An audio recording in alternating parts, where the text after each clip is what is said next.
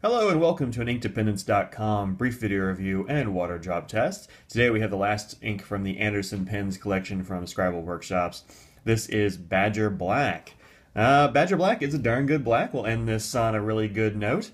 It's not the darkest black. It's not going to be as dark as, say, Aurora Black or Noodler's Black or, I don't know, Invincible Black from Private Reserve or some such thing.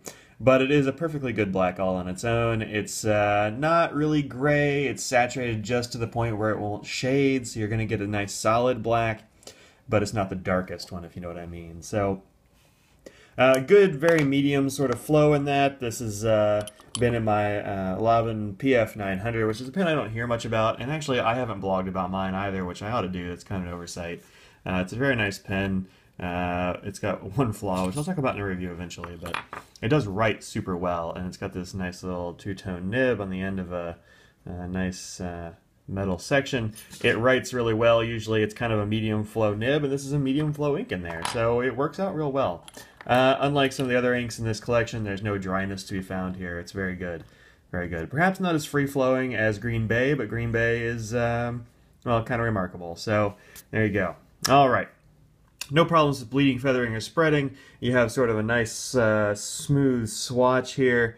And you can see a lot of the different tones in this black.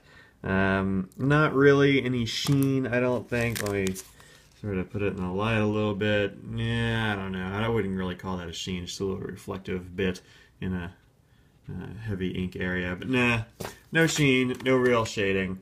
Just sort of good solid black writing. So if you're in the mood for just regular old black, and a lot of people use black, apparently it's the most common color of ink that's bought, which is interesting to me because I don't really buy blacks very often. Badger Black here, you can see it compared to, well, no other blacks except for this one at the bottom, which is super dark. This is Noodler's Boston Brahmin. I forget what pen that was in. Huh. Well, anyway, which is a super dark black. Just, I mean, wow, look at that. That's black as it gets. But you can see, comparatively, Badger Black is not quite as dark. You can see a little bit of line action there. Maybe just a touch of shading there in that L, but this is Rhodia, so that's going to bring out any shading that's possible.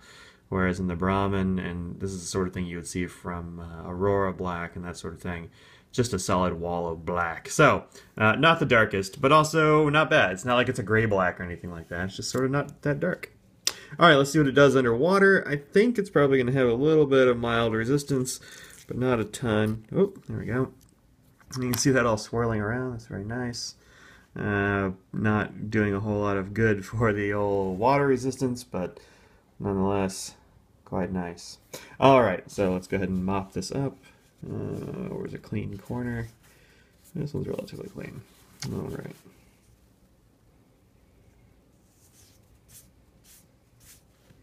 Yeah, so quite a bit of it came up, but you can still see the lines. They're not totally gone or anything. Here in the middle where there was the most water for the longest, you see a bit more. Leaving the page. Sort of mop this up a little bit more. Jeez.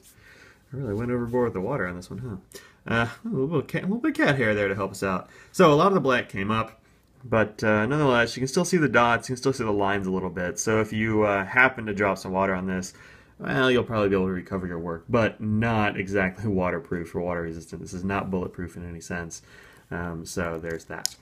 All right, so here is the chromatography for this ink. And you can see here, quite a bit of it stayed at the bottom, which is a little surprising given that it didn't really have much water resistance here at all. And not really very many colors in this black. Sometimes blacks are just rife with colors. This one's got a little bit of, I don't know, maybe kind of green-bluish on the edges and a little bit of, I don't know, it's almost mauve or something in there, but the rest of it's just black. Yeah, not very much in there.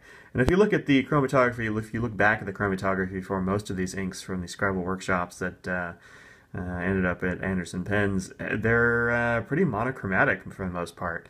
The blues are blue, the purple is purple, black, mostly black. So that's kind of cool. That's kind of cool. Those guys do interesting work over there at Scribble Workshops. And this one is a very good ink. So this has been Anderson Pens Badger Black. It comes in 3 ml samples, or you can get the bottle, which I want to say is I've forgotten all of a sudden. I want to say it's 30 mils? That seems too small. Anyway, it's some number of mils. Check that out. There you go. That's Anderson Pens Badger Black. Well done on the Badger Black. This has been inkdependence.com. I am Mike. Go to inkdependence.com to check out the full review with lots of pictures on this ink. And also go to patreon.com/inkdependence to find out how you can lend your support to the inkdependence.com endeavor. Peace out, y'all.